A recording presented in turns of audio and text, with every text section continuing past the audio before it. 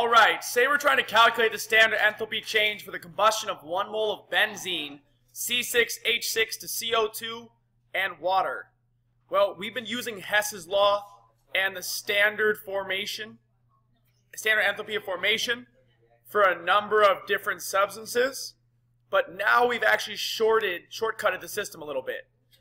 In fact, we can actually find the delta H of a reaction by summing up the standard enthalpy of formation of the products and subtracting from that the standard enthalpy of formation of reactants.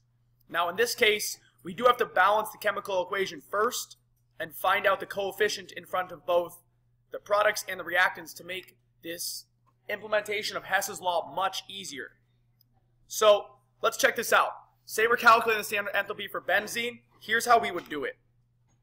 The first thing we would do is write out what the actual equation is. We are combusting benzene and forming carbon dioxide and water. In this case, that means the reaction is C6H6 plus O2 goes to CO2 plus H2O. Now you can throw in the liquid and the gas, etc., etc. But for now, this is what I'm going to stick to. Now, one thing we do have to do is balance this chemical equation. I know that I have 6 carbons on the left over here, so I'm going to need a 6 in front of the carbon dioxide there. Now, if I have 6 hydrogens on the reactant side, I'm going to have 6 hydrogens on the product side, so I'm going to put a 3 as my coefficient here. Now, technically, this is just about all that I need because I know that the standard formation of any elemental substance is going to be 0. So I don't really have to worry about that guy too much. But if I were to balance this, I believe it would be something like 7.5. Not as big a deal right now, because we know that all we need to do to find the standard, if we're looking for benzene, the standard enthalpy formation of benzene, it's equal to the sum of the coefficients in front of the delta H standard formation of the products minus the sum of the coefficient in front of the standard enthalpy change formation for the reactants. Oops, excuse me.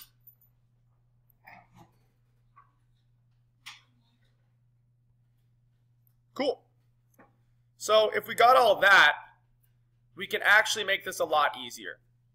So looking back at our equation, we're looking for the sum of the enthalpy of the products minus the sum of the enthalpy of the reactants. In that case, the products are carbon dioxide and water. So we're going to write equals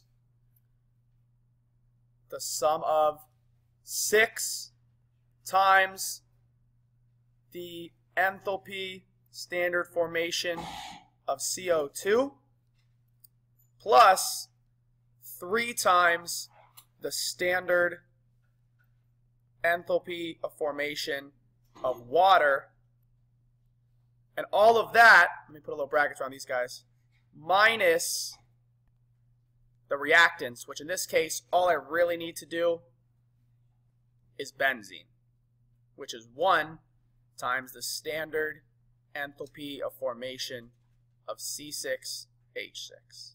And that is actually going to give me the answer in this case. So this is really not that hard since the values are already given to me. This is equivalent to 6 times negative 393.5 kilojoules per mole of reaction plus 3 times negative 285.8 kilojoules per mole of reaction. And this is going to give me, let me do the calculations really quickly. So for this first value, I'm going to get negative 2,361 kilojoules per mole of reaction plus a negative 857.4 kilojoules per mole of reaction.